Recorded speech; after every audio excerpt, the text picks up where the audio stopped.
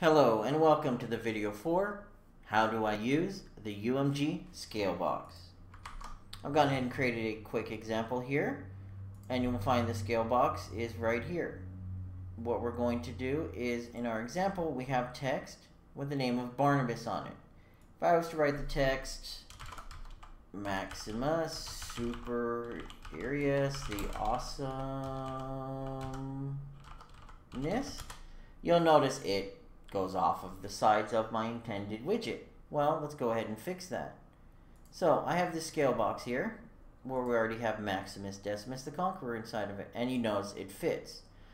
I have anchored our scale box so that it goes left to right and fits with a little bit of padding on each side, so that way, as you can see by the green outline, it's intended to fit at the top of this background image. Inside of the scale box, I have a text which is set to center align with my text. So if I was to change the text to Barnabas again, you'll notice it fits and scales perfectly fine.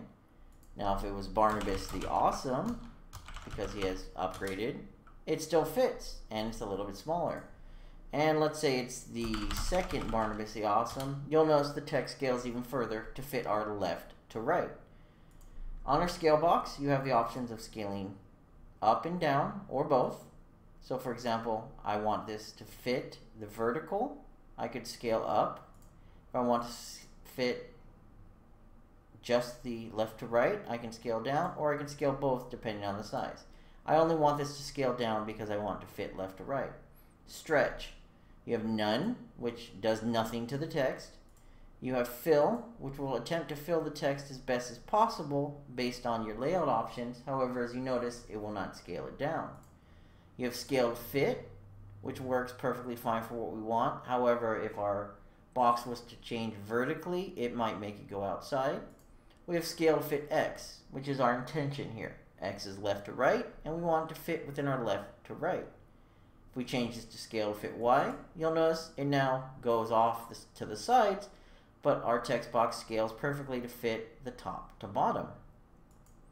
Scale to fill does basically the same, just in the X or Y direction, and then user specified, basically depending on your number here, it will scale up or down until it fits appropriately. Finding the correct stretch option is what counts. Our goal is to fit it left to right, therefore we scale to fit X, and now you can see, based on our canvas panel and our scale box and all of our other options, we can go ahead and we can have it fit appropriately left to right, which was the goal of our project.